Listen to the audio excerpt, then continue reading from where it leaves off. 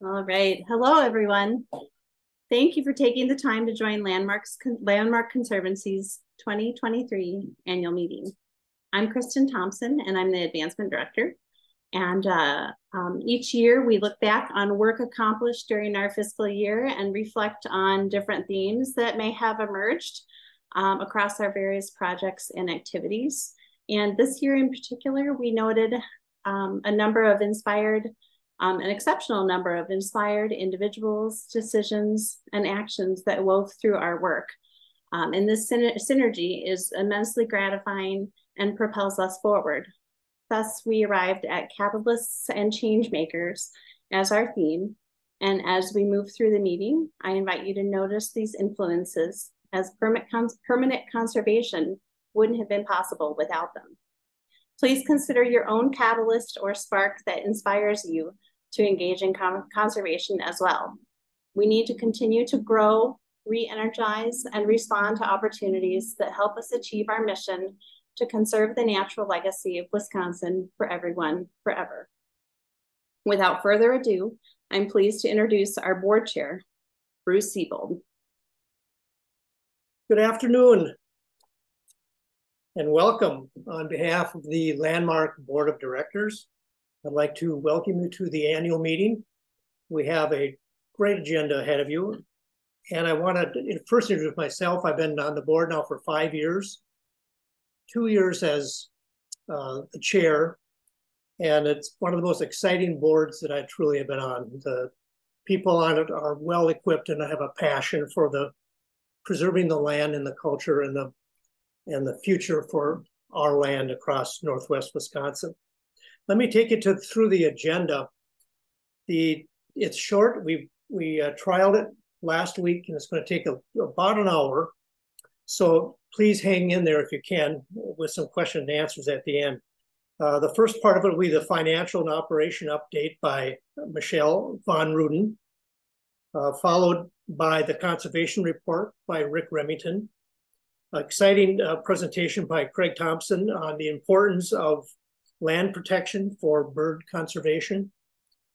Kristen Thompson, our advancement director, will follow up with the advancement update and then the Q&A after that.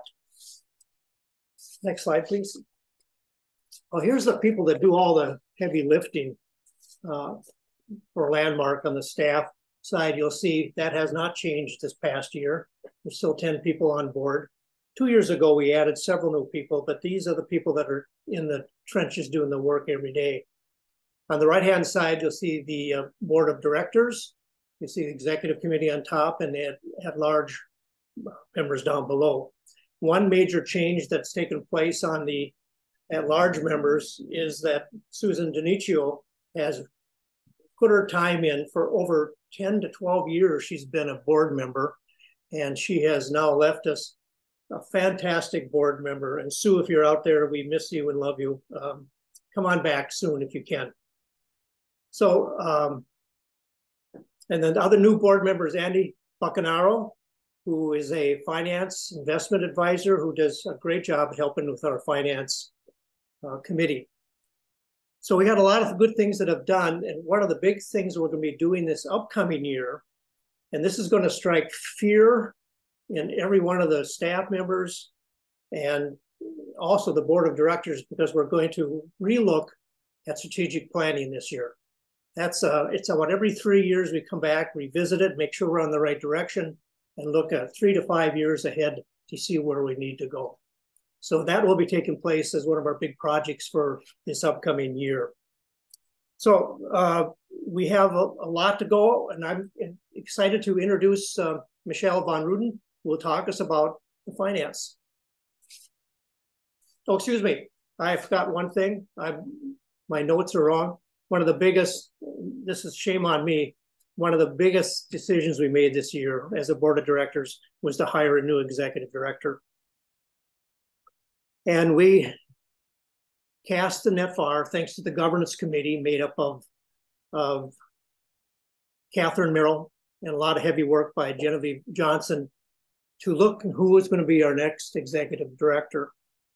A lot of applications. We did a lot of reviews, background checks, interviewed candidates, and we found it was a unanimous decision on the part of our board members last year that Rick Remington would become the next executive director. We were so glad to get that interim name off his title, and he is our executive director, hopefully for years to come. I believe we're in very, very good hands with Rick as our executive director. So now I'm going to turn over to Michelle. Take it away on the finance. Thank you, Bruce. Tonight I will be giving an update on our statement of financial position, the watershed endowments, and operations. Slide. Thank you. As you can see, our $14,521,632 for our balance sheet. The bulk of that's coming from our conservation land at over $11 million. Our investments are improving, almost back up to $2 million. And our total liabilities this time around are only $64,000. So that's really good. Overall, our balance sheet continues to be strong and is encouraging for both staff and board members alike. Slide. Looking at our income chart, you'll see most of our income comes from individual contributions. We also had a bequest that helped boost our cash flow during the fiscal year. We are so thankful for those who plan to give an estate gift after their passing. Throughout the fiscal year, we had on average 5 months of operating reserves, which is a little less than what we typically like to see. We like to be in that 6 to 9 month range. However, LTA standards only require 3 to 6 months. So we're still in a good financial position, and we're going to keep working towards increasing that. And we do track all of our restricted funds that come in, as you can see on the right-hand side here.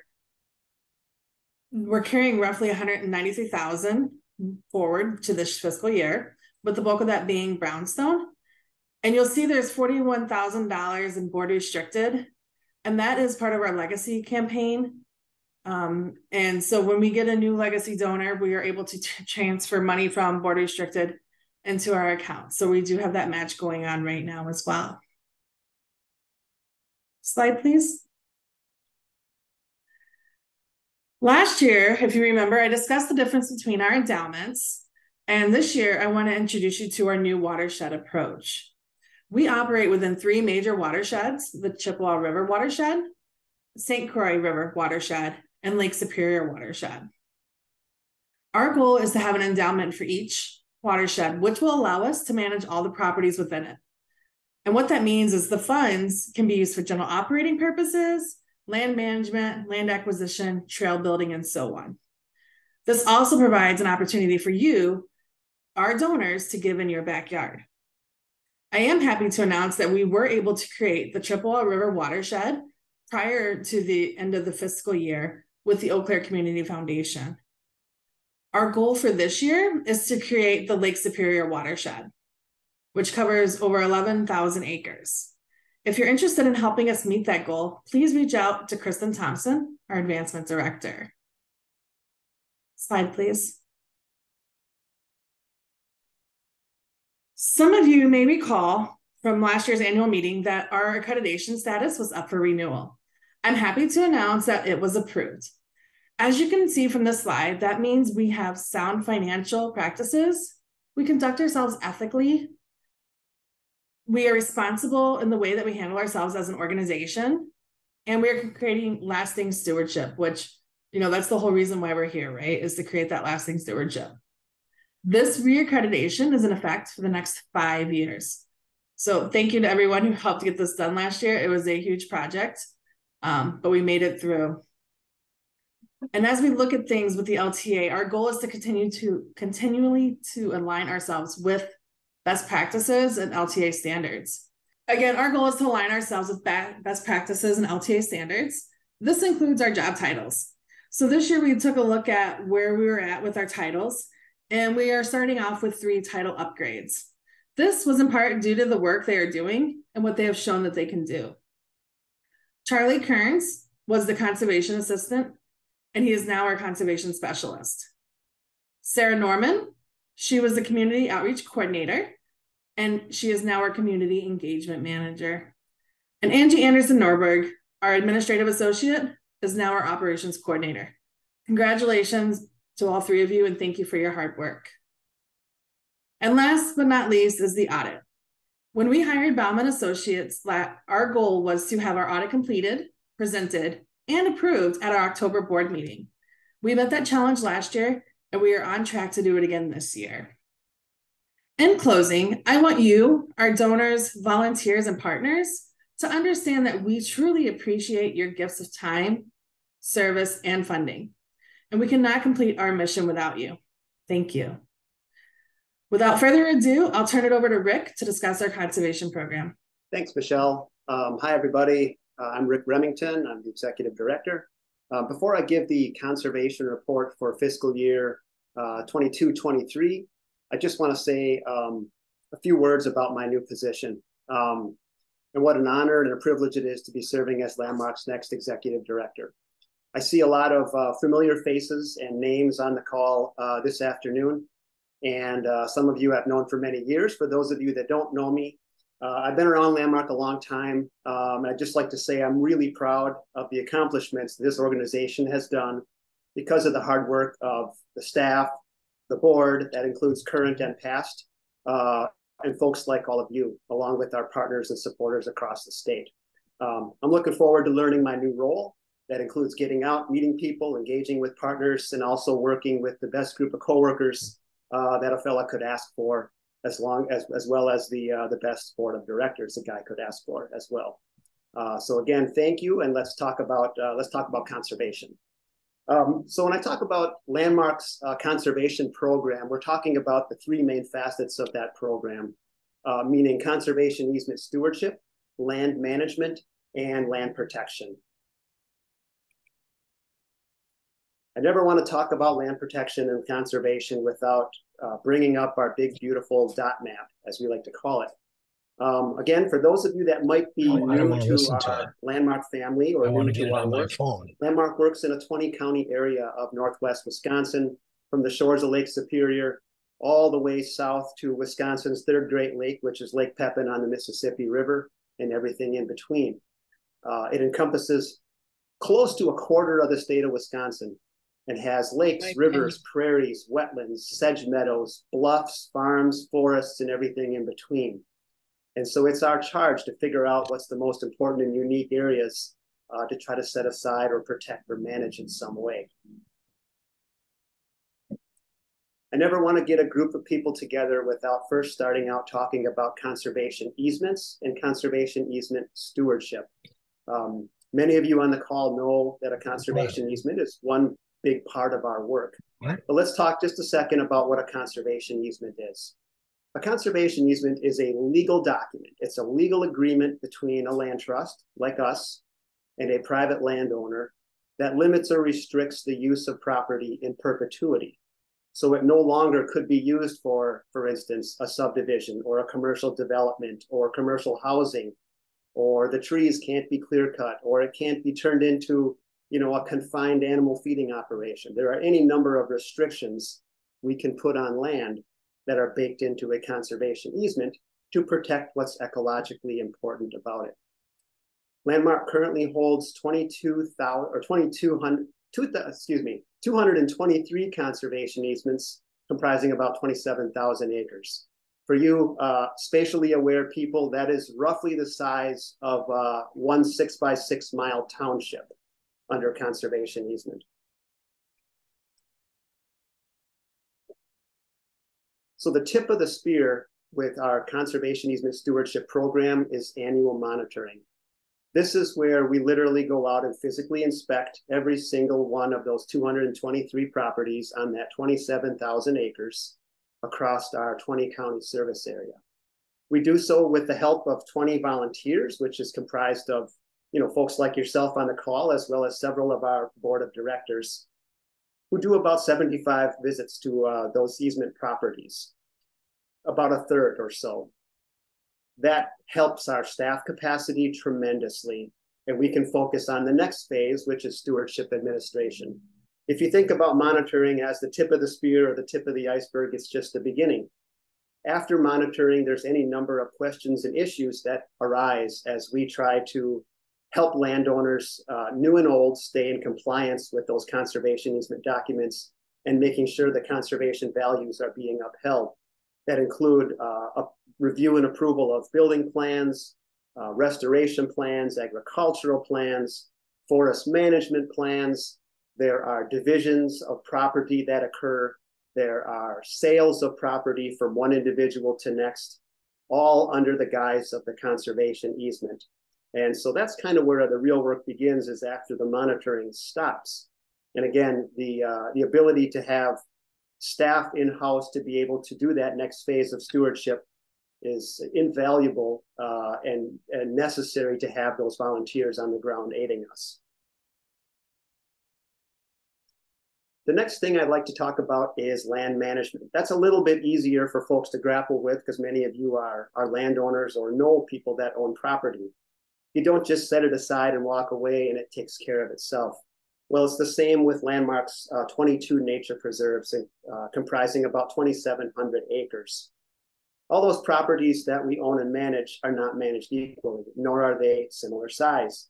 The smallest is about an acre, and the largest is almost 600 acres. Some are managed very intensively, and some are managed barely at all. And again, everything in between. Just a few of the main facets of that management include planning and implementation for public access. That includes things like parking, trails, signage, and making sure that people's visitation and use of property is not harmful to the resource and leaves them having a good conservation or outdoor experience. The next facet would be ecological management, or restoration as we like to call it. Could be anything from prescribed fire to removing invasive species to tree planting and things of that nature. Community engagement isn't really the charge of our conservation team, which is comprised of Erica Lang, Andrew Norman, Katie Hahn, and Charlie Kearns. And if they'll let me continue to play in the conservation arena, myself as well. But community engagement is really housed under our advancement team, which you'll hear more about later from Kristen, but includes Craig Thompson, Sarah Norman, and Zariah Whitaker. Conservation works in tandem with our advancement team in planning for community engagement, as whether that includes things like invasive species, work days, hikes, and things like that. You can't manage land without administration. I think back to a joke I used to pass around to coworkers of two pictures. And one was a picture of a guy out in the woods hugging a tree, I think it was. And it said, "What my wife thinks I do at work." And the other picture was a guy sitting behind a desk piled with paper, and it said something like, "What I really do at work." Well, that's kind of how it is in our world. No, we do get to go outside and hug trees once in a while, but there's a lot of administration involved as well, which includes planning, securing funding sources, reporting on grants, and things like that. So we never get away from the desk work or the admin. I want to echo a little bit of what Michelle said a minute ago on sustainable funding. The more Landmark can plan for the management of its own properties now and future properties we might secure in the future, the more we can plan for sustainable funding of managing those areas, the more time we can actually spend managing them. A fair amount of our time is spent, figuring out what we want to do and then figuring out how the heck we're able to find the dollars and resources to actually do it. So again, those watershed endowment funds in order to help care for our properties is going to be invaluable moving forward. So I couldn't resist including this slide, and I'm not going to go into too much gory detail talking about the data, but we've been collecting trail data on just a few of our nature preserves to learn about the numbers of people that are using them so we can plan for future use and management. A couple of those are the Devil's Punch Bowl and Brownstone Trail. You'll hear more about both these properties in a few minutes. Devil's Punch Bowl is one of our smallest properties. It's 3 acres, and it's about 3 or 4 miles from our office in Menominee. Similarly, the Brownstone Trail is a narrow ribbon of land. It's a trail. It's a trail 2 miles long that begins in the city of Bayfield and goes south along Lake Superior for a couple miles. So, very small properties, but very intensive use. And I just want to point out a couple things. That choppy green line on the Devil's Punch Bowl is an indication that use goes up and down throughout the year. Now, we've only been doing this for about 1.5 years, I think, so our data is getting more exciting as every year passes. But that green choppy line indicates people are in and out of there all week long, all year long, depending on the weather and depending what's occurring there. In the summer, to get out of the sun and cool off at the bottom of our little rocky amphitheater. In the winter, it's to see the icicles. The Brownstone Trail is a little different. There's a huge peak in spring, fall, and summer, but you can see that trough there in January means it's awfully cold and snowy in Bayfield, and folks are not out on the Brownstone Trail. The pie chart, also interesting. About half the people that visit the Punch Bowl do so on a weekend, whereas the Brownstone Trail gets equal use all week long. Probably the most interesting statistic before I move on is when you look at average daily traffic of those sites and you do the math, and you have to kind of do a little monkey business with the numbers, because the Devil's Punch Bowl double counts people coming in and out because there's one way in and one way out. But when you do the math, there's roughly equal visitation to both those properties in excess of 20,000 people a year. Now, 20,000 people walking on the Brownstone Trail doesn't surprise me. 20,000 people or more in the bottom of the Punch Bowl throughout the year is amazing. And it's something that is both alarming and amazing, because we have to figure out how to let all those people use and enjoy it and have a positive outdoor experience without destroying the place. So that's where these numbers come into play. Those are the challenge, but there's also some interesting opportunities with those numbers.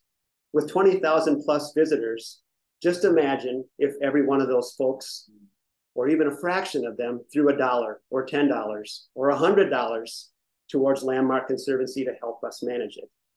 Now, there's a huge impact.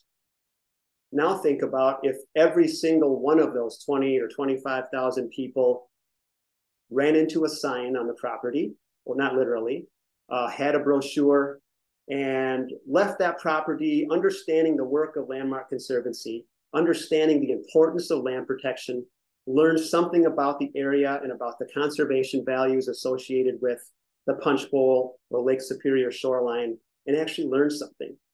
Now, there's an impact that is invaluable. And that's where I think understanding these numbers really tells us that we need to be making sure we try to reach these numbers, or at least part of them, to the extent we can. I'm just going to highlight a couple of the management tasks, if you will, or properties that we focused on over the past fiscal year. We talked about the Mary Fitz Park last year. So this 80-acre preserve is about 5 minutes south of Eau Claire. So it's very easily reached from all those folks living in the Chippewa Valley. It was formerly a pine plantation in an old agricultural field, and we've been in the process over the past maybe 5 to 7 years or so, recreating a prairie across the landscape there. This is our second prescribed fire we've executed. We're seeing really good results. We have a few challenges there, which is to be expected of any prairie restoration in its infancy. And we're looking forward into transitioning the fire break eventually into a trail system, along with, again, parking and signage and other ways to reach out to people to educate them about the value of grassland habitat. So expect more from the Fitz as time marches forward. Here's the Punch Bowl we talked about. So you're looking at pretty much all of it right there. That's 3 acres. You could see our new welcome sign, along with Sarah Norman and myself, along with our friends from Xcel Energy and Dunn Energy Co-op, who helped us pay for and install a new sign on site. Again, educating people about Landmark Conservancy, about the value of land protection, and about the conservation values they can expect to see on site. It's a pretty simple message. It's not overly complicated, and is left to make people feeling that they've learned something but not overwhelmed. You can also see the new boulders around the parking area, because with all those people coming there to park, we have to find some way to contain them. I think we're probably kind of caught up at the Punch Bowl, but again, with that many visitors, we need to continually try to plan for visitor traffic and steer them into places that are less ecologically significant. But I would say 150 or so miles south or north in Ashland County is probably our flagship nature preserve at 590 acres. It's our largest nature preserve, and that's Tyler Forks Community Forest. This is adjacent to Copper Falls State Park. And so since its acquisition or inception, we've been working closely with folks at the state park to incorporate trails on our property that will allow connectivity between the state-owned land and the landmark-owned property as well. We're also boosting climate resilience through planting of trees. And you can see the installation of a new boardwalk on site to cross wetlands that we did in partnership with folks from the town of Morse. So again, another great partnership illustration at Tyler Forks. Next, we have Lincoln Community Forest, about a half hour or so, maybe 40 minutes south of Bayfield, up in Bayfield County. Now, I mentioned Landmark owns about 22 nature preserves or 22 properties. This one is an exception, a great exception. This property actually has its own friends group. So it's the only Landmark Conservancy preserve that has a built-in friends group that aids us in watching the property and managing the property. And that's the Friends of the Lincoln Community Forest. Over the past couple of years, they spearheaded an idea to build a new boardwalk to Mickinock Lake. Technically, the construction of it may have occurred in our current fiscal year and not prior to our June fiscal year ending. But I know a heck of a lot of planning and coordination went into obtaining the funds and planning the construction of that beautiful boardwalk to the lake there. You can see the folks from WISCorp, young individuals there who helped build it, along with Friends of Lincoln volunteers. So a big hats off to our friends at the Friends of Lincoln. You're going to get probably sick of me saying this, but it happens a lot anytime I am publicly speaking. And it's really trying to, I want to tell people what Landmark is doing, but I also want to tell them who's doing it for us or with us. And that's our partners and our partnerships at all levels.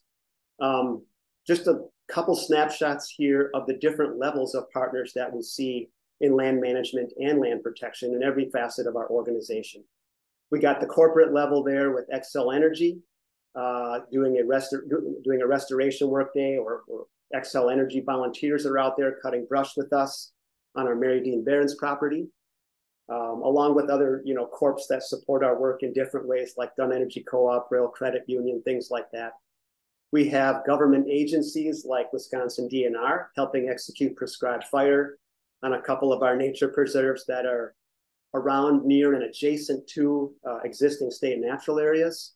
But that list of government partners goes well beyond the DNR to Wisconsin Coastal Management, U.S. Fish and Wildlife, Dunn County, Bayfield County, Douglas County, Town of Morse, Town of Red Cedar, Town of Menominee, Town of Union. I'm going to forget some, and so don't be offended if I forget your favorite municipality or your favorite government agency, but there's a lot of them that we receive varying levels of management assistance from. The last group, and I've called out a couple of them already, I think, is our nonprofit partners. This is again a workday out at Mary Dean Barron's with Lower Chippewa River Alliance, a friends group of the Lower Chippewa River, if you will. But again, there's 1,000,001 nonprofits that aid or volunteer with us or complement our work, including the Prairie Enthusiasts, Beaver Creek Reserve, Bayfield Area Trails, Friends of North Pikes Creek, and I could go on all night if I thought about it and had an alphabetical list in front of me. So again, partnership at all levels. The last major part of our conservation program, if you will, is land protection. Everybody likes to hear about new land protection projects. So Landmark operates on a fiscal year. It starts July 1 and it ends in June 30th. And so when we're reporting on accomplishments, whether they be financial accomplishments or land protection accomplishments, we're looking at that 12-month period in that fiscal year. Well, as my coworkers in conservation can attest, land protection does not operate on a perfect fiscal year. things take forever sometimes. They take multiple fiscal years. And so things we are starting today, I hope you all will be here to hear about in 2 or 3 years. But that's the length of good land protection and how long it takes sometimes. This year, we're talking about 6 completed projects totaling just shy of 500 acres. We're also working on a heck of a lot more than that. We're wrapping up these accomplishment projects and transitioning them into that land management phase. We're also onboarding new projects and constantly receiving inquiries and deciding what we have the capacity to take on. Always looking for that sweet spot between how much new land we can protect and how we can do a good job of stewarding it once we have it. So here's just a couple slides of our land protection projects this year. Way up in Douglas County, we have Bergen Springs Bog.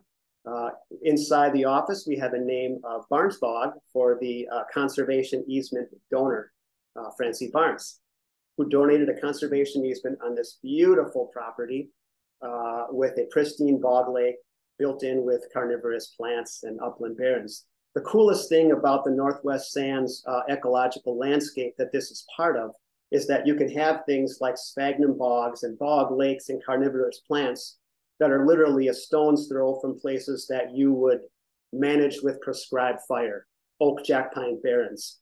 So you have all that diversity packed into small areas, and that's pretty typical of what you find in the less developed parts of the Northwest Barrens.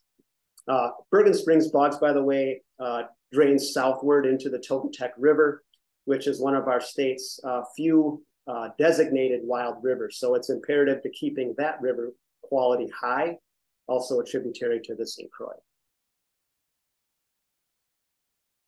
Next project I want to talk about is one of our smaller ones for the year, but that doesn't mean it wasn't important. The Big Ravine addition was 10 acres and part of an existing Big Ravine complex. You can see that large gray scar on the map that cuts from the north all the way down to the blue in the corner, which is the city of Bayfield and Lake Superior. So the Big Ravine complex is a complex of protected land that Landmark has done and its predecessor organization, Bayfield Regional Conservancy, in partnership with the township. So we have secured trail easements, we have secured conservation easements, and this new addition to that protects the very headwaters of Big Ravine. It's dramatically different on the 10-acre headwaters property than what you would find if you started walking down ravine or down slope towards the city of Bayfield, where it's primarily forested with an intact forest canopy and very steep topography. The property way up on top here, where the headwaters are, is flat and consists of ponds and beaver wetlands. Adds a lot of diversity to that trail system, in partnership with the township as well as with Bayfield Area Trails and the Knowles-Nelson Stewardship Program and a grant from U.S. Fish and Wildlife Service. So a very complicated project, as they all tend to be. A little bit south in Sawyer County, this is probably about 10 miles from Hayward or so, what we call the Spider Lake Forest. Kristen mentioned catalysts and change makers. And any one of these projects that I have talked about so far this evening, including some of the land management, is typically started by an individual or a small group of individuals who has an idea or who sparks an interest in somebody else. And that's what happened here when Jim and Kate Weinert, the former owners of this property, were in a conversation with a neighbor about how to protect the spider chain of lakes, and talks about what Jim and Kate might do with their 200 plus acres of forest someday, and how that might be better served to protect it than to just sell it in order to protect the water quality of the lake. Recognizing the importance of the spider chain, you know, we jumped at the opportunity, but I think it's even more fun is in the conservation arena, we love maps. And we love to peel back the layers of the onion and discover not only what's important on the surface, but what else is ecologically important about the property. Certainly the spider chain is, I recognize that right away as one of our most notable water resources in the state. And the protection of the forest is integral to the protection of that water resource. That was kind of a no-brainer. But in looking closer, it's also part of the Owen Teal Forest Important Bird Area, IBA, as we like to call them, the Owen Teal IBA, which is an intact interior forest canopy forest that stretches across a couple counties, has hummocky sphagnum topography, bogs, ephemeral wetlands, and is also part of the Rock Lake and Moraine Conservation Opportunity Area, another awesome area that is mapped by the state of Wisconsin. And so all these different overlapping protection priorities start to materialize when you start laying them over each other on a map. And so that's what kind of gets our conservation team really excited about seeing the protection of these properties. Lost Creek headwaters, you're gonna say I sound like a broken record, but again, it popped. You know, when we saw this, and my coworker Erica Lang in conversations with folks from Bayfield County, the little polygon you see in the bottom right corner of the map in red there is the subject property. It's 160 acres of our newest acquisition last year. And we did it in partnership with the county and with Wisconsin Coastal Management. Upon acquisition, we immediately transferred ownership to Bayfield County, and they will manage it consistently with all of that green land that you see surrounding it, which is part of the Bayfield County Forest. As you work your way down Lost Creek, and I believe this is Lost Creek number 1, there's also Lost Creek number 2 and 3 on the map as well, but as you work your way down Lost Creek number 1, you encounter several more former landmark projects, conservation easements and conveyances to the state of Wisconsin. When you get a little further towards the lake, you encounter the yellowish color, which is the state of Wisconsin holdings, which is the Lost Creek Bog State Natural Area.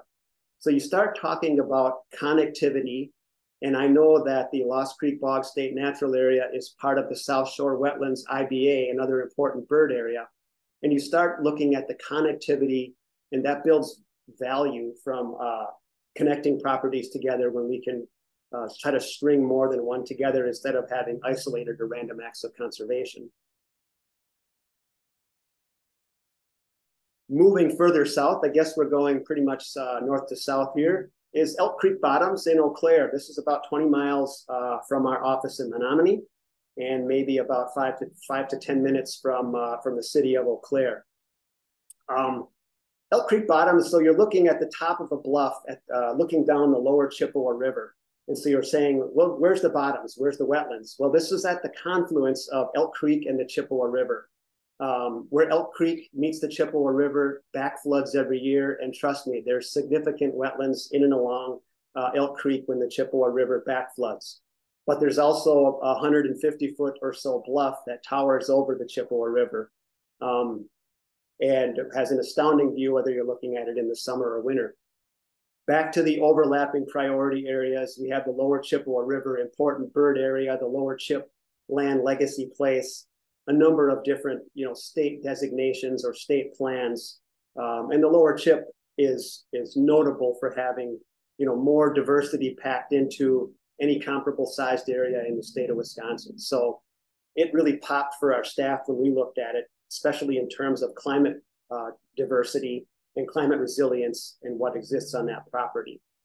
I think what makes this property even more fun, or this project, I should say, more fun, is the group we worked with to protect it. So we did acquire it with a bargain sale with a Knowles Nelson stewardship grant from another nonprofit. We acquired the property from the Midwest Institute of Scandinavian Culture, a small nonprofit based out of the Chippewa Valley, with a mission to remember and understand and appreciate Nordic culture.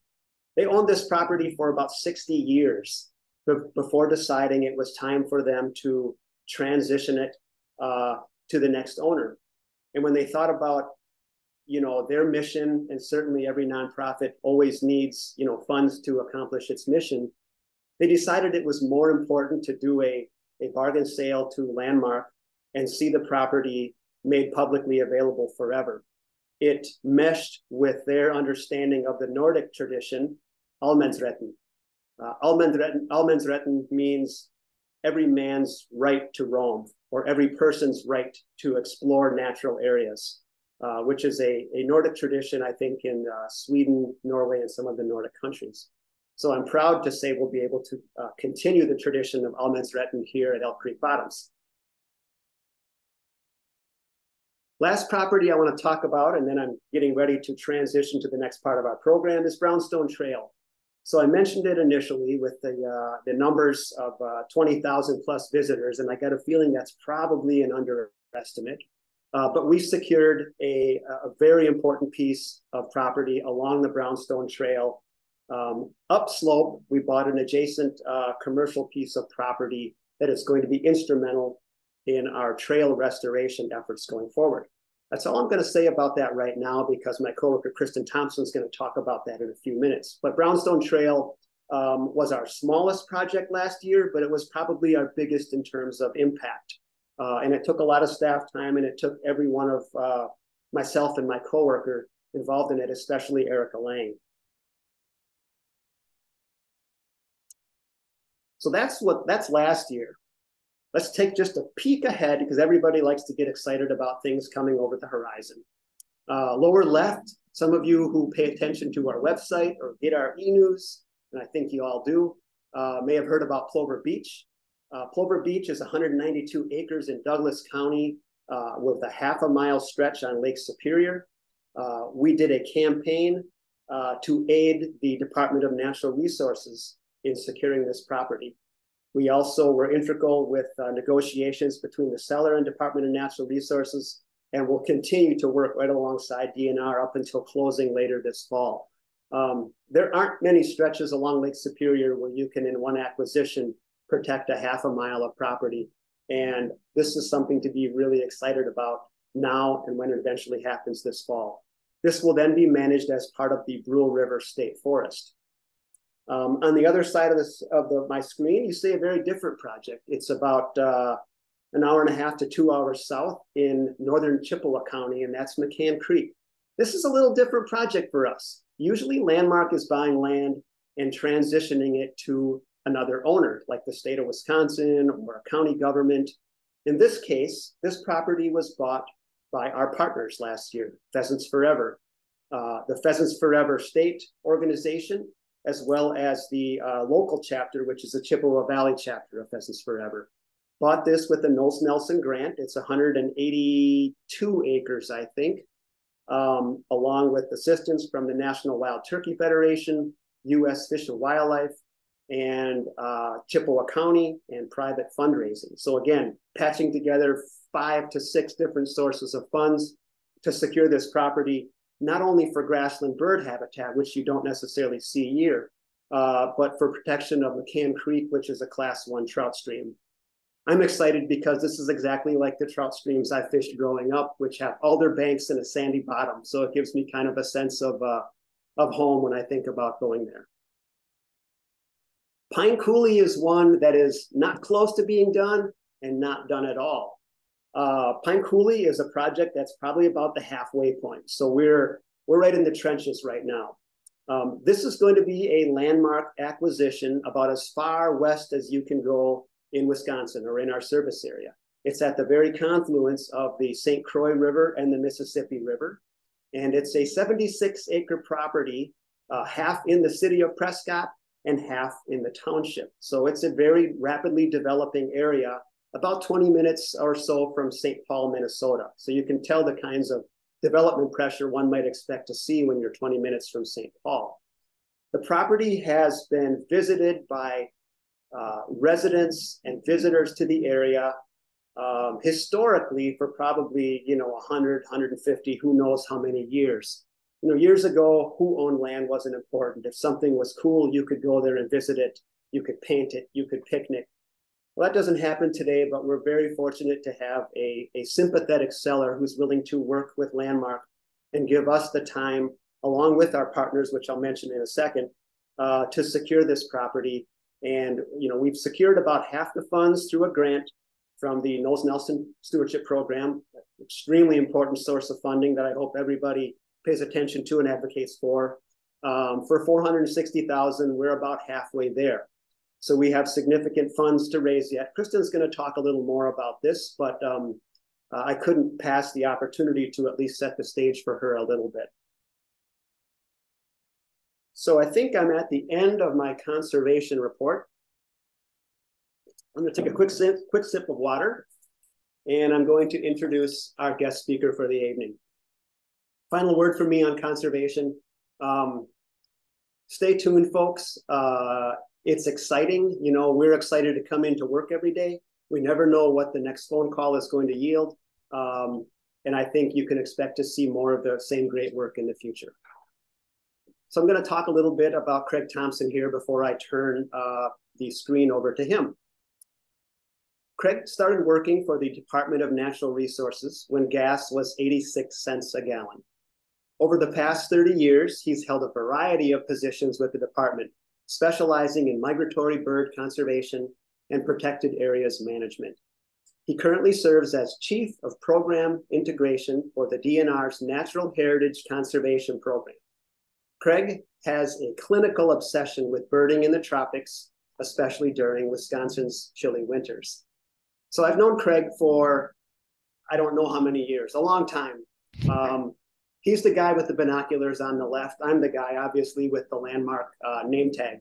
Birders always have binoculars, and I always have my Landmark name tag. I've known Craig a long time, and I think everybody's going to love what he has to say. One thing I can say, we mentioned again, catalysts and change makers. I can honestly say that every time I hear Craig speak and every time I talk to him on the phone or in person or even exchanging emails, I leave energized about what I do, and I see more value in what Landmark is doing. He also reminds me always to celebrate our accomplishments. It's really easy to keep looking over the next hill and want more, but Craig is always one to say, great job, guys, and recognize and celebrate our accomplishments. So with that, I'll turn it over to my good friend, Craig. Thank you, Rick, for that generous introduction. It's great to be with all of you tonight. I just, to turn the tables on Rick a little bit, I just want to say congratulations on your selection as Executive Director. That is not only good for Landmark, but it's also great for conservation in the state of Wisconsin as a whole. So Rick, we're delighted, and I look forward to many years of working with you and collaboratively on conservation in the great state of Wisconsin. I also want to say special thanks to Sarah Norman for providing the opportunity to speak to all of you this evening. And I want to thank Zariah Whitaker for her efforts to choreograph tonight's annual meeting, which, by the way, is no small task. So again, very happy to be here. What I'm going to do is provide what I would characterize as a crisp conversation or a crisp presentation on what's going on in the world of birds and how Landmark is directly impacting that. So the first part, and so this is pretty short, it's succinct. The first part is a rather sobering characterization of what's happening to our beloved birds, but it ends with a note of hope and inspiration in regard to the remarkably important conservation work that Landmark Conservancy is doing and how that translates directly to bird conservation. So we'll go ahead and get started. Landmark Conservancy is indeed for the birds. Next slide, please. So what's going on in the world of birds, you ask? Well, there's a great deal that's going on, much of which is giving us great concern. Birds are literally disappearing. What we're finding is there simply aren't as many birds as there used to be a number of decades ago. And we have actually been able to quantify that. Next slide. So if we look at what's gone on bird-wise in terms of population trends, we know that since 1970, we have lost about 3 billion individual birds. That is by any measure considered to be significant, and it really, in regard to some species, a catastrophic loss. How do we know this? Because every year a group of biologists fan out across North America and conduct what are known as breeding bird surveys. They have a rigorous protocol in that the same routes are traveled every year and the same procedures are used to tally birds, either by sight or by sound. And we have been able to take through powerful computers and sophisticated algorithms, we have been able to crunch all of that data that has been accumulating since 1966. We truncated it at 1970 just for purposes of data analysis, and synthesize all of that and analyze it. And what came out the end of the pipe was indeed eye-opening, because we knew there were bird losses going on. We had no idea of the magnitude of the loss.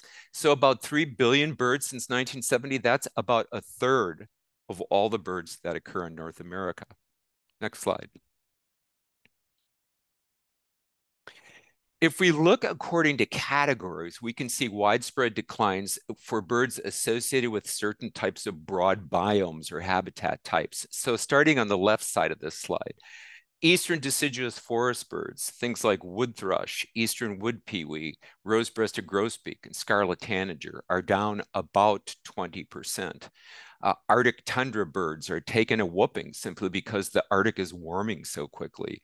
Western forest birds are down. And of course, every year we hear about these raging, catastrophic project level fires out west that's having an enormous impact on the availability of habitat. Boreal birds across one of the largest expanses of boreal forest in the world up in Canada are down more than a third. Shorebirds are down almost 40%. And perhaps most disturbingly, many of our favorite birds, the grassland-associated species like bobolinks and eastern meadowlarks, dickcissels, and a variety of sparrows are down by more than 53%. In fact, when I was growing up, and I suspect it's the same for many of you, eastern meadowlarks used to be abundant. I saw them everywhere. They were even in interchanges within the interstate system as you were pulling on and off the freeway. To find a pair of bobolinks anymore is actually noteworthy, and it's a big deal. And to find more than one pair is significant. So we are up against some strong conservation headwinds as it relates to the losses of grassland birds and trying to address those losses. Next slide, please. A little closer to home, just to illustrate what I mean, if you take a look at some of our more common backyard birds, some of the species we love to see every spring and summer, our orioles, our rose-breasted grosbeaks, our blue jays, all have declined somewhat significantly. Blue jays down 25%, Baltimore orioles down 33%. Our dark-eyed juncos, one of those common species we see in feeders and backyards during the winter, down 33%. And the lovely little white-throated sparrow, which has that mnemonic, that's that little song that you hear every morning in the fall and the spring, by the way. So this is a species that breeds up in northern Wisconsin, I'm sure on some landmark properties, and widely across boreal Canada. Heads south through Wisconsin every fall. They don't typically spend the winter here. A few of them are foolish enough to try to make it in the winter, and somehow they typically do, but most go to the southern United States. But as they're transiting north and south, you hear that little "Oh, Canada, Canada, Canada" call that they make, and it's just a lovely part of the spring and fall bird migration ritual, down 33%. We don't want our forests to become silent, so we positively must do something in a very significant way to respond to these losses. Well, what, you might ask, is actually conspiring to drive bird numbers down? Next slide, please. Habitat loss is the primary driver, and we're seeing it go on everywhere, and not just here in Wisconsin, where many of these species spend their breeding season, but also throughout the hemispheric ranges for these birds that are considered to be long-distance migrants. So for instance, bobolinks, which we love to hear the little bubbly gurgle of bobolinks in hayfields and prairies across Wisconsin every summer, that's a species that winters down in Argentina, almost a 6,000-mile journey each way. And what's going on down in Argentina on their wintering grounds is of comparable concern to what's happening here in terms of habitat loss. The same is true for cerulean warblers, which spend the winter, which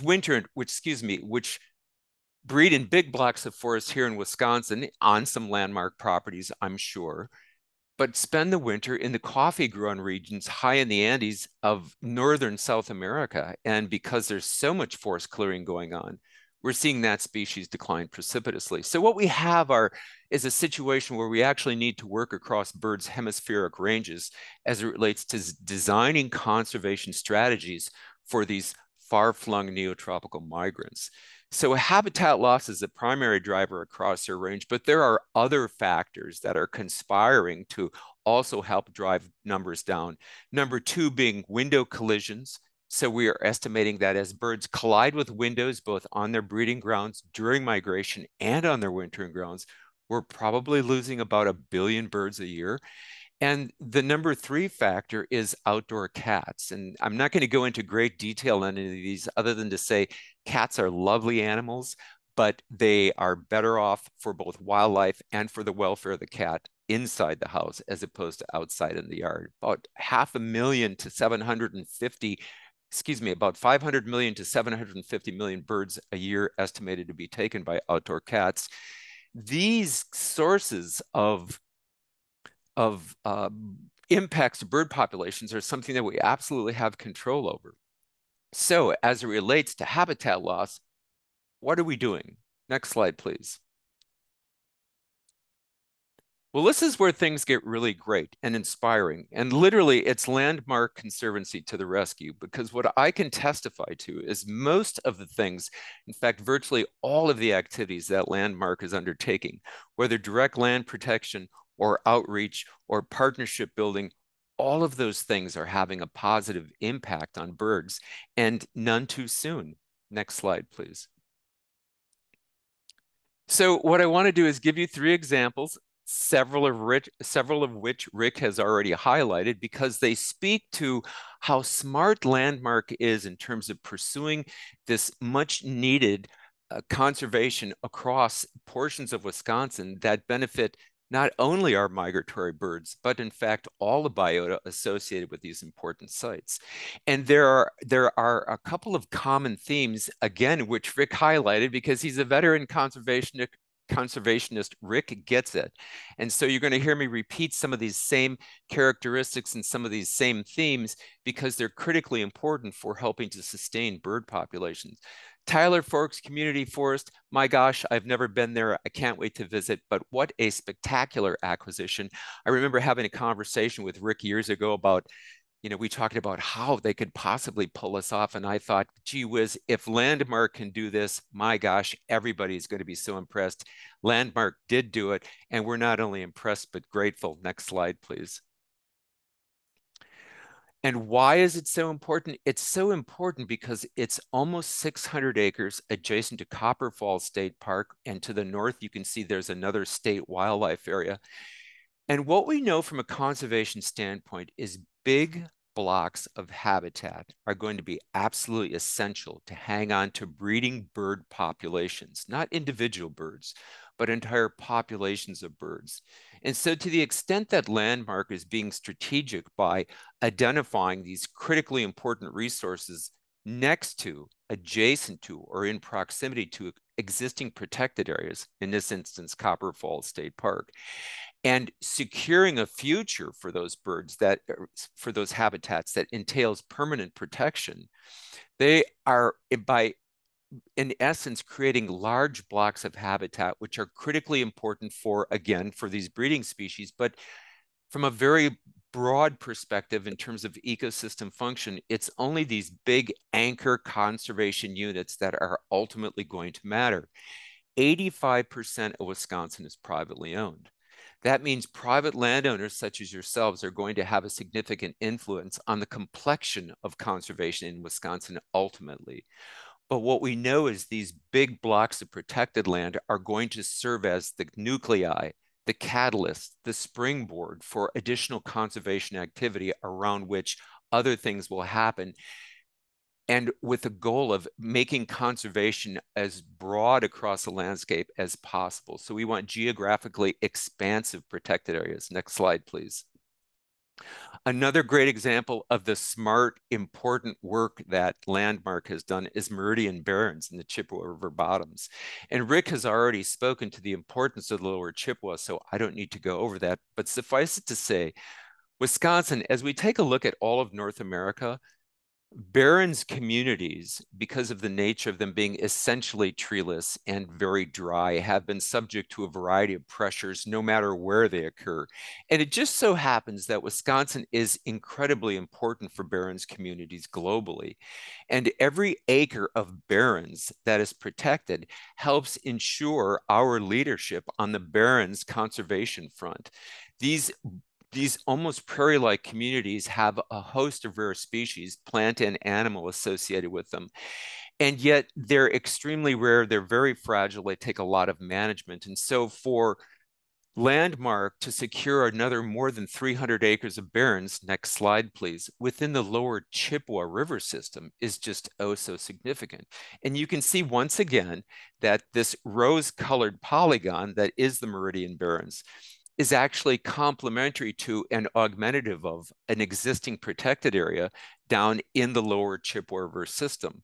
So every additional property that's bought online makes this big block even bigger and thus more important for conservation, not only for birds, but again, for all of the biota, the insects, the reptiles, the amphibians that are associated with these habitats. And because it's big, it's going to have value long-term. It's just easier for us to maintain the ecological integrity of these large sites, and we're also providing important public outdoor recreation opportunities. So, Landmark, I hate to use the adage, but two birds with one stone in this instance. It's really quite remarkable. So one more example, which Rick already highlighted. Next slide, please.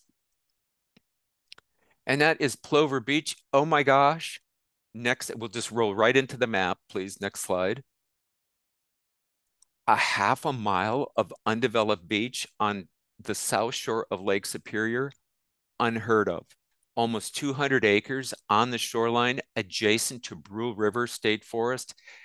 Goodness gracious, you can't get a better conservation context for an acquisition like this. This is oh so important. And when I first learned of this, I thought, oh my, Landmark is preserving something that's just incredibly important for a variety of reasons, not the least of which is migratory birds. That south shore of Lake Superior acts as a migrant trap. So you get birds that are coming across the lake or traveling along the shoreline of the lake in both spring and fall migration, because some birds are just so reluctant to cross that big body of water for good reason, lots of hazards associated with that. To have more secured habitat for those passage migrants moving to and from boreal Canada is critically important. You're probably going to get a variety of shorebirds in addition to the little warblers that are going through.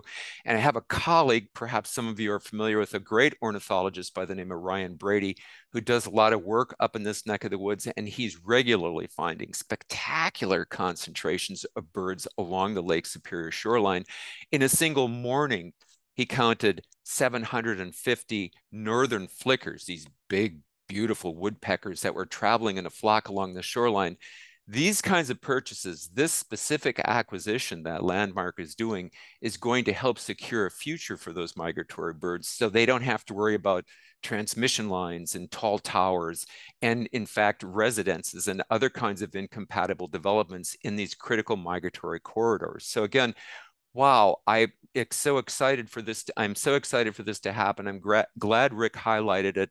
And again, kudos to Landmark for the incredibly smart conservation they're doing. And so next slide, please. What I can tell you is that Landmark, if we look at from a bird perspective, is having such a profound impact. And so if you would click one more forward, please, Zariah. Every red dot here is an important bird area in Wisconsin. And so just to provide some context, we know that all of Wisconsin, generally speaking, is important for birds. We've lost so much habitat that all the remaining habitat is taking on increased significance. But we also know that we don't have the resources to work everywhere. And so a number of years ago, we did a statewide analysis, and we said, out of the whole state of Wisconsin, what are literally the most important areas for hanging on to not only our resident species, but our wintering species and our migratory species, those species that pass to and from Wisconsin twice a year. We mapped all of them and we identified 93. And you can see by these red dots that Landmark, using the criteria, much of which Rick has already characterized, is already working in areas that are considered to be among the most important in Western Wisconsin for our migratory and resident birds. I don't have enough good things to say about Landmark. What I can tell you is I have the good fortune to work with all of the land trusts in the state of Wisconsin. And all of them are trying very hard to do the good work of conservation as rapidly as possible. But it is not an exaggeration to say that Landmark is among the very best. This is a top shelf organization with extraordinary staff that are profoundly dedicated to moving conservation forward in a very strategic, a very smart, and a very impactful way. And I see it all the time. And my gosh, what a joy to even have the opportunity to work with all of the Landmark staff and to be here with all of you tonight. This is really a reason for celebration. And gosh, you're doing great work. And I'm just excited to continue to work with you. Next slide, please. So I want to say 41,000 acres under your belt. Every single acre of that 41,000 acre total is important for birds. Landmark is having an impact. Landmark will continue to have an impact. And it's seeing the great work that Landmark Conservancy is doing that really gives me hope, as within the conservation community, we're all confronting. And I consider, by the way, all of you to be members of the conservation community, not just us folks lucky enough to be doing it professionally, but all of you have a role to play, an important role to play, I might add. It's just so inspirational to see what's being done by Landmark throughout Western Wisconsin. And it really puts a smile on my face and it gives me a lot of hope. So next slide, please. So on behalf of Tweety Bird and all his cousins everywhere, thank you, Landmark, for the terrific work you're doing. I really appreciate it. And I can say on behalf of the entire conservation community, hats off to you. We are so grateful for everything you do. And one more slide, please. And with that, from the Department of Shameless Advertising, I just want to have a question for the group, which is, what grapefruit-sized creature has radically transformed not only the nature, but the pace of conservation? This is a bona fide natural history mystery. And you're going to have to tune in to a special presentation on October 4th to learn more. So thanks to all of you, especially Rick and Sarah and Zariah, for the opportunity to speak tonight. It's been a joy, and continue to, and I appreciate your work, and thank you for all you do. So thanks, Rick. Craig, thank you so much. With all those compliments, you're going to give me a big head, and you're going to give all of us a big head, but really, really appreciate it. You know, keep it up, man. You inspire us every day. You scare me a little bit when you start giving me statistics, but then you turn around and you give me hope and optimism. So I really appreciate it. I hope everybody can join Craig on October 4th for the virtual presentation to get more of this. This is the tip of the iceberg of this gentleman's knowledge. So again, Craig, thank you so much for joining us this evening. Anytime we can do anything for you, for the department, for birds, keep us in mind. We're just a phone call away. So with that, I would like to take you to the last segment here of our program this evening and introduce my coworker, Craig Thompson, who will give our advancement report. All right. Thank you, Rick. Again, I'm Kristen, and I'm going to be sharing a little bit about community engagement, a few words about our legacy circle, and talking about a couple of projects in progress. So first of all, we continue to develop and expand our offerings for hikes and community events. You can see some statistics here. Community engagement really is critical to helping us reach new people, spark and deepen interest in the natural world, and really just build a movement of people who care. Simply put, we don't tend to care about things that we don't understand. And so spending time in natural landscapes not only scientifically provides us with health benefits, but don't you just feel better when you have a chance to be outside for a day? So the growth of a community of people who understand and value our natural resources is a win for both the people and the land. Events this past year have included topics ranging from winter tree and shrub identification, prairies, birding, and rare plants, to name a few. If you've joined us, then you have probably met Sarah Norman, our Community Engagement Manager Extraordinaire, or Charlie Kearns, our Northern Conservation Specialist. Activities they have helped to coordinate and lead ranged from paddling the Lake Superior shoreline to snowshoeing with UW Stout students and faculty along the Red Cedar River, and of course, plenty of hiking. We've expanded our community work days to a total of 20 across 5 properties. This not only extends our staff capacity, but really helps to build volunteer knowledge, skills, and care for the land as well. Key places that have reaped the benefits of these work days include Maiden Rock State Natural Area, where we've focused on bluff prairie and oak savanna restoration. Tyler Forks Community Forest, where we've completed steps down to the Tyler Forks River, a connector trail with the Copper Falls State Park, and more. We're exploring new ways to make conservation education more accessible in the coming year, and we look forward to continuing to broaden our base with new participants. So stay tuned and please join us when you are able. Next, I'm going to say a few words about something that's very exciting to our future. As we all know, forever is a really long time. And so when we commit to protecting land forever, we promise to uphold the conservation values of this land through, as Rick explained, continued relationship with multiple generations of landowners, as well as annual monitoring. And to do this with integrity, we need to have sufficient investments in place that help ensure our funding year after year. An important way we're able to follow through on stewardship and land management requirements is through legacy giving. A gift given through a person's will or trust is oftentimes the most impactful gift they're able to give. And it's one that continues to make an impact beyond the giver's lifetime. To reiterate the theme we shared at the beginning of our meeting, our legacy donors are important change makers that have really been pivotal to helping chart our course as an organization. Earlier this year, we announced a legacy challenge whereby we receive $1,000 in general operating support that in a match to the first 50 new bequest commitments. I'm excited to share that we're off and running with 12 new members already, and we're excited to continue growing this important group. Please reach out if you have questions about plan giving or the legacy challenge, and certainly consult a trusted financial advisor regarding what may be best for your particular situation. Finally, I have 2 projects that are near and dear to the hearts of many of you, and one of them being the Brownstone Trail. As you may know, we've been working on a multi-year approach to long-term restoration of the Brownstone Trail. So I'm going to speak about this for a few minutes, and then we'll move along also to talk about the Pine Coulee in Prescott, which you may or may not have heard of yet, which is our newest undertaking.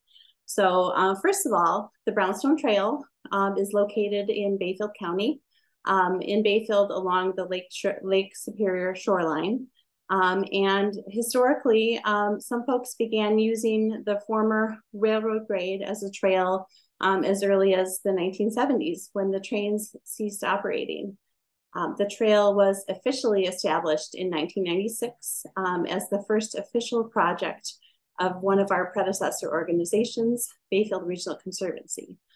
So the trail is comprised of a number of trail easements that cross private property, and recent erosion has caused a section of trail to be closed and rerouted. Back in 2019, the board voted to accept donation of a slumped parcel. And then in the following year, we completed a coastal engineering study to establish different options moving forward. And the most viable and cost-effective long-term solution was determined to be purchasing the upslope adjacent commercial property, which we were able to fundraise and purchase at the end of last year. So I want to recognize a couple of key people.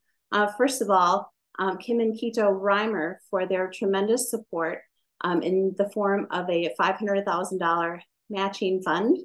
And Erica Lang, who's pictured here, our conservation manager in our Bayfield office, for her continuous role as both a catalyst and a change maker, not only for this project, but a variety of other land protection initiatives, particularly in the north.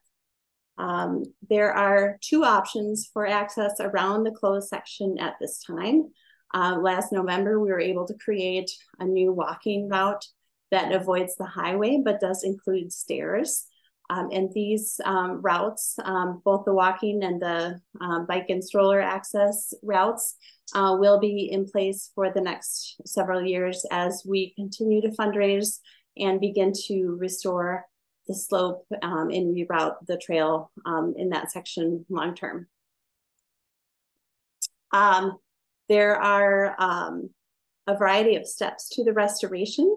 And so I've kind of mapped that out for you here. First and foremost, we will be stabilizing the shoreline with large rock. We'll need to remove fill to reduce the steepness of the slope, and then create a new section of trail with minimum elevation change, 8% max in that section, and no stairs. And finally, we will be doing plantings and some habitat restoration in this area. So in all, this is a 2-year restoration project. And there is a fair chance we'll be able to start next summer, but breaking ground really hinges upon our successful fundraising. Currently, we're fundraising, we're focused on grants primarily this fall, and we're certainly welcoming gifts from individuals as well. We have a goal overall of $2.5 million for this phase, and we're hoping that about 20% or about 500,000 of that will come from the community, and the balance will come from a variety of grant sources. So next year, we anticipate finalizing the restoration design, selecting contractors, and then a couple seasons of restoration work, finally capping things off with the creation of a community park that will be managed and owned long-term by Bayfield County. Landmark Conservancy will continue to lead restoration fundraising and the overall execution of the restoration. I think that's all I've got to say about, let me just go back a second here. That's all I've got to say about the Brownstone Trail. But just a quick thank you to our partner in Bayfield Area Trails, who is exceptional in helping us to do the day-to-day stewardship. We have a lot of great local volunteers on the ground in Bayfield, and that support is really essential to keeping the trail groomed and safe and in good condition for use. So thank you to all of those volunteers. Next up, the Pine Coulee, which Rick mentioned earlier. And this project has been developing over the past 3 years with the partners named here. Freedom Park specifically came to us about 3 years ago during our COVID kind of lockdown when everyone was kind of holed up in their offices and homes. And we heard from their executive director at the time with interest in bringing us on for this acquisition in Prescott. And over time, we had conversations with staff and board and community members, including the Coulee River Trails organization, which is a community-led organization that operates with a fiscal agent agreement with Freedom Park. And so these two entities have been fantastic partners in helping to get this off the ground. Freedom Park, you can see on the map, is in kind of the orange color. And then they're getting some great traction on their work at McGee Park, where they're building a section of trail as well as a mountain biking skills course. And Cooley River Trails, with support from Freedom Park, has developed an overall citywide trail network that has been accepted by the city of Prescott. And so while the Pine Coulee Nature Preserve, once purchased, will be an exceptional asset in its own right, it will also intersect with a broader citywide trails network. So it's all really exciting, and we're grateful to be a lead partner in this initiative. A little bit about the Pine Coulee. As Rick said, it's 76 acres of variety of types of land. There's a rocky gorge that feeds into the coulee, drains into the river, the Mississippi River there. And there is both native prairie and oak savanna remnant. And the property overall shows high climate resilience and an ability to host a great amount of biodiversity, as well as providing important bird habitat for migrating birds. Most exceptionally, however, one of the greatest assets of this property is its proximity to the city of Prescott and its ability to provide outdoor recreation and education for the community, and hopefully to spark a love of nature and a learning opportunity as well. So we're about halfway, largely due to support of the DNR, and we're just beginning to involve individuals. And so if this sparks your interest, if you'd like to consider making a gift, please visit our website. Feel free to reach out to me with questions, and we look forward to keeping you up to date. Finally, we're nearly to the end here, and we'll close with some questions. But I want to just offer a couple of invitations to you to become and remain involved. Like we said earlier, we have a presentation coming up in a couple weeks. Craig Thompson will be with us again virtually on Wednesday, October 4th, talking about the power of birds. And I'm going to read a little bit of his event description because I thought it was really inspiring. He'll talk about how climate change and the extinction crisis are the greatest challenges of our time. Both phenomena pose existential threats to the future of life. And the decline of birds is a manifestation of the extinction crisis and serves as a clarion call to action. But in his presentation, he's going to talk about how birds offer the promise of hope and provide examples of birds as a powerful conservation catalyst, including strategies for engagement. So please consider joining us for that. We also have some upcoming work days and encourage you to get outside and enjoy protected properties and marvel at the beauty of the changing leaves and the changing season, possibly through a hike on protected land. Finally, just a reminder that our work is only possible with your support. So please continue to stay involved.